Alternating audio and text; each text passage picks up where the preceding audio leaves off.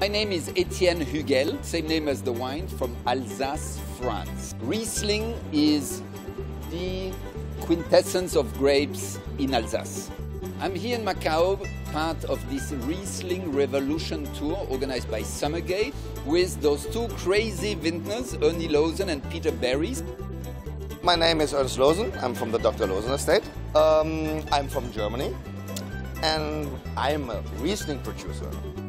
I'm Peter Barry and I'm a winemaker from Clare. My father is Jim Barry, who was a very famous Australian winemaker, and I'm the second generation winemaker. And Clare Valley, where I was born and make wine, is the biggest region in Australia for growing Riesling.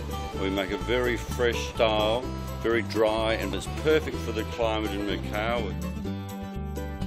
The main difference between our wines, the Hugel Alsace wine with German wines, is that ours are dry. They come from, vineyards that have been cultivated for 2,000 years. And compared to Australian Riesling, actually, there's more similarity of style in Clare Valley or Australian Riesling than there is with German Riesling. So it's not a matter of location, it's a matter of winemaking philosophy. In Alsace, we produce wine with the French way of thinking that wines pairs well with food. Wine is such a social thing. It's very good for you, but it also creates conversation. And you can sit down and discuss a bottle of wine from somewhere in the world, be it Germany or France or Australia, and they all taste different, and that makes for a great party with your friends. Our wines might be a little bit different, because they're a little bit lighter in style. They are only 7.58% alcohol. These tastings have been such a success. People drank something which they never had before, and then they suddenly said, "Oh, that's great, that's lovely, I love it."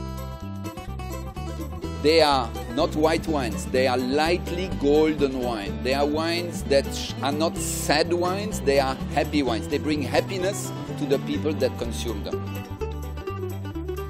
If somebody from somewhere else in the world makes a lovely glass of Riesling, you toast them and encourage them. It's not a competition, it's about people just enjoying high quality wine. So I'm very lucky this week to be travelling with a German friend of 30 years and a French friend of 31 years. Our families have been friends for that long, and we're competitors on the world stage, but we're friends when we sit down and have dinner together, and that's a beautiful thing about wine.